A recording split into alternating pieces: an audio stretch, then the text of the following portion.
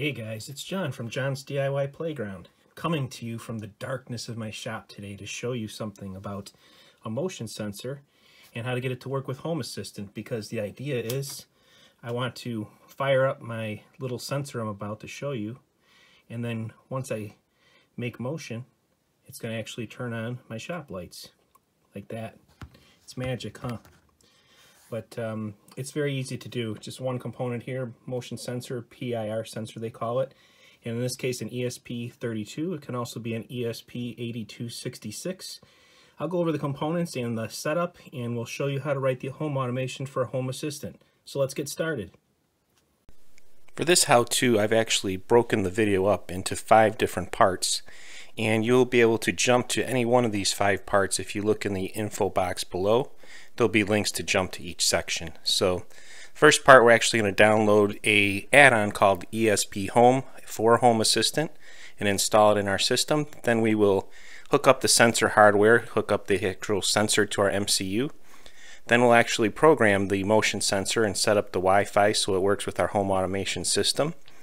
We'll configure Home Assistant and get the sensor showing up on our home screen, and then we'll actually create an automation to turn on the light. Okay, so the first thing we have to do is get the ESP Home add-on in our Home Assistant. You can see I already have it in mine, but it is an add-on and it's a little tricky to find. So if you scroll down, you may not show it right away, but scroll all the way down on the left side and find the Supervisor button and choose that. And if you go to the add-on store, you'll see in the repositories, if you try to search on ESP Home, it's not going to find it. So what you have to do is actually add the repository, because it's in a separate repository. And the repository address is here. It's https://github.com/esphome/hasio. So if you hit that and hit add, it'll add it to the number of repositories it's looking for, and then you'll see ESP Home now in here. So click on that, and then what you'll see is something like this. And instead of uninstall like I have, since I already have it, click the install and let that run until it's all set and ready to go. To verify it's ready to go, you'll see a green circle here to show that it's up and running. If not, there might be a need to manually start it. In that case, you'll see something called start here, and then that'll turn green. Okay, so that is all we need to do to get the ESP Home add-on set up. Here in part 2, we're going to hook up the sensor hardware, so I'd like to talk for a moment about the actual PIR sensor itself. There are a couple of different PIR sensor hardwares out there in the market today. It depends which version of the hardware you have as far as how the functionality looks. So what this picture is saying here, minus this the white dome is removed.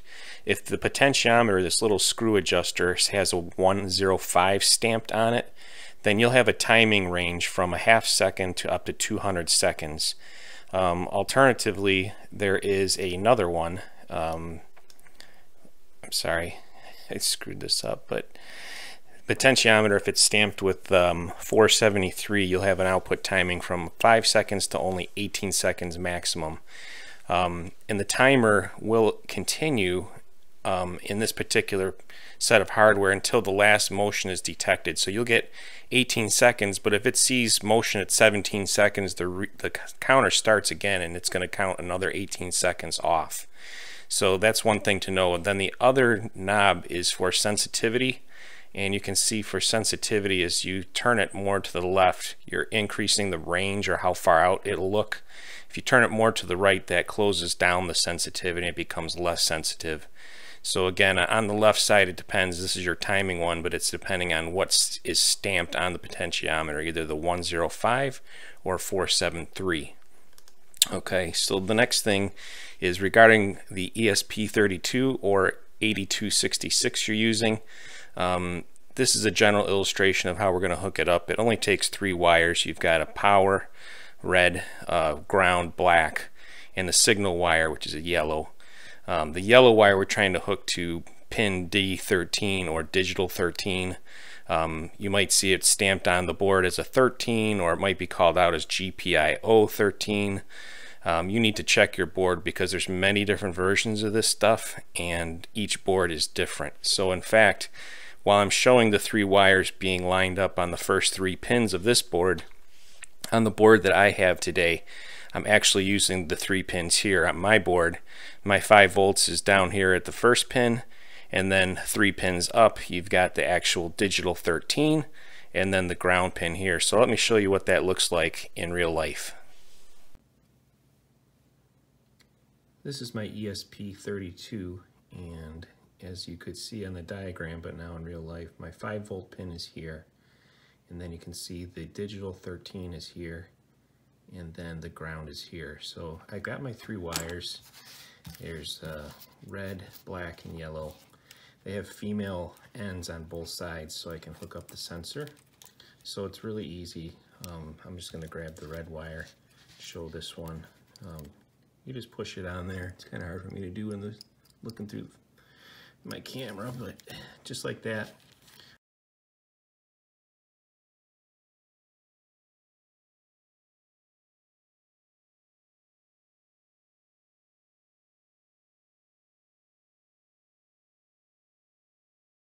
Now that we have our hardware hooked up and ready to go, it's time to program in part 3 here. Now, I wanted to illustrate one other thing before I show you my setup, and it's something that always threw me off when I was doing this at first. Was I was taking my sensor, my ESP32, and I was hooking it directly to my PC that I was browsing Home Assistant on, and that's not the right way to use the ESP Home program. You actually have to come over to your Raspberry Pi, if that's how you're running Home Assistant, and plug into the USB port there. If you try to plug it into your PC, it's not going to work. So make sure you plug it into your Raspberry Pi, and then we'll get started on opening up the ESP Home add-on.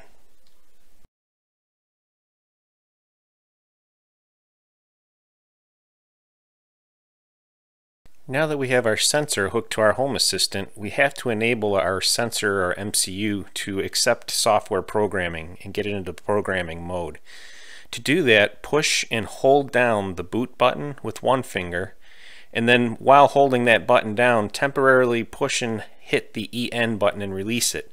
Then after you release the EN button, then let go of the boot button, and that'll put it into the firmware programming mode.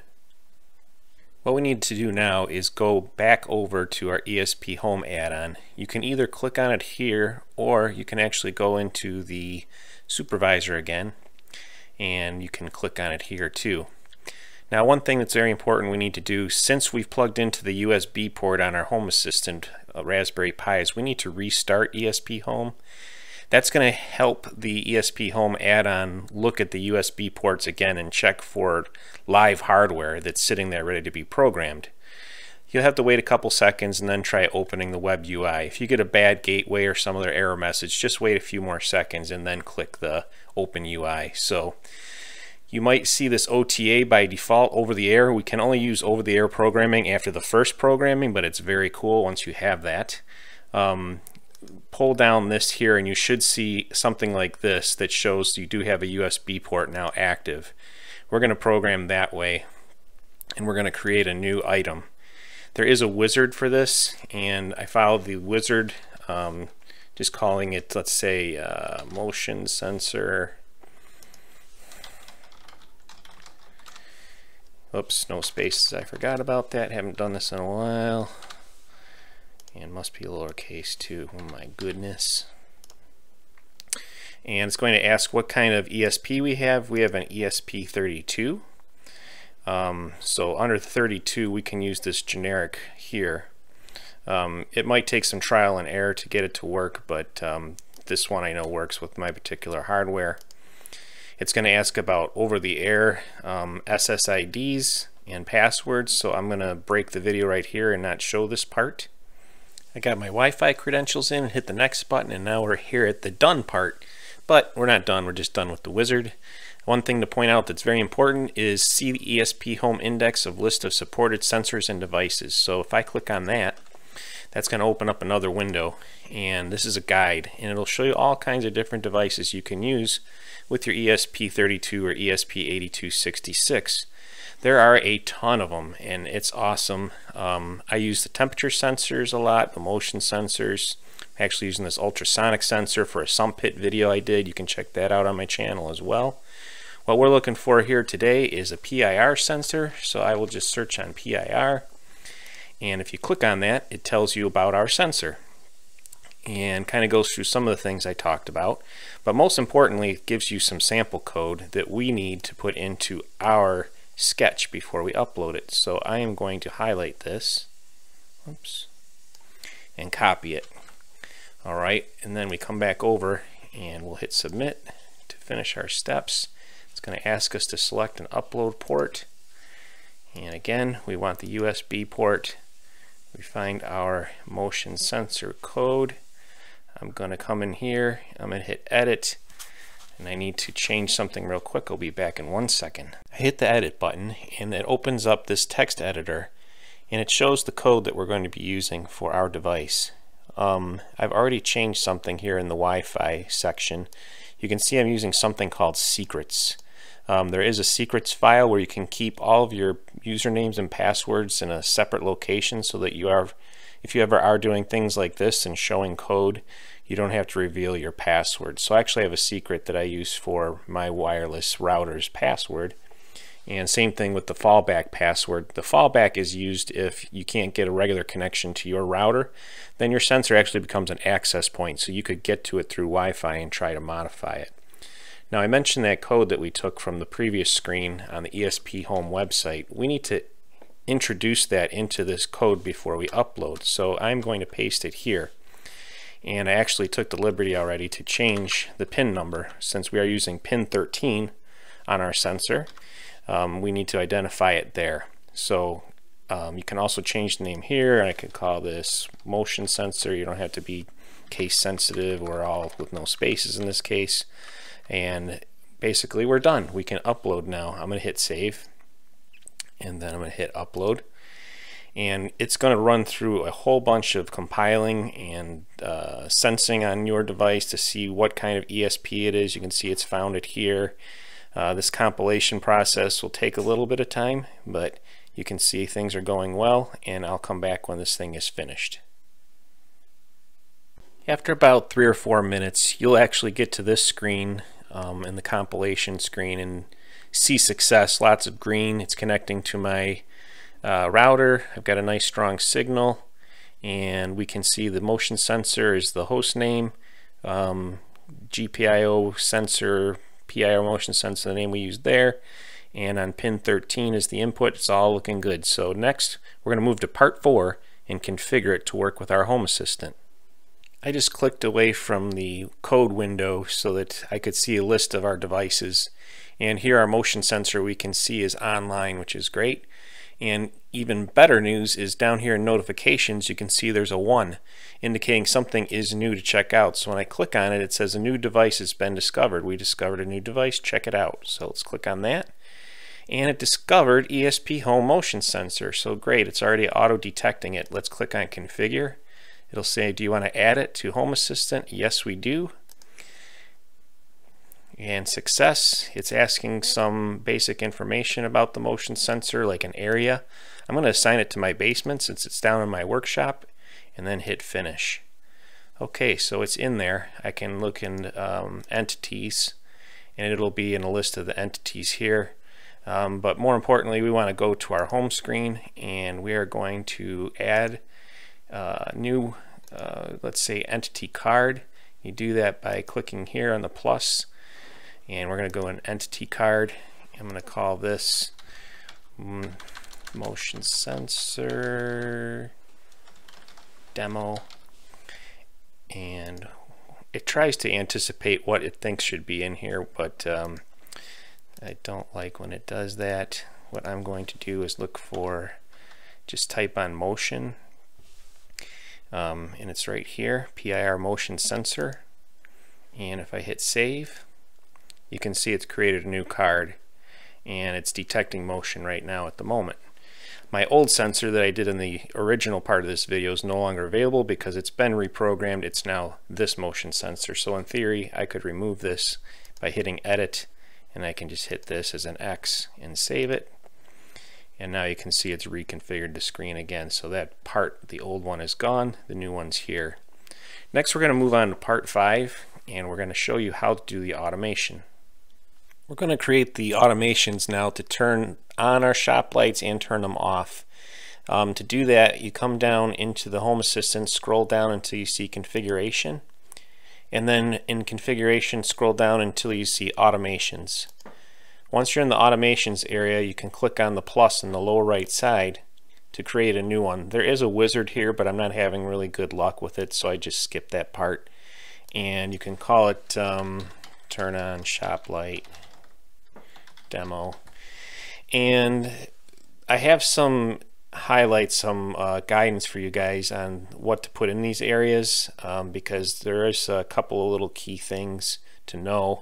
And for triggers, I'm going to put in the state, and you'll see that in a second.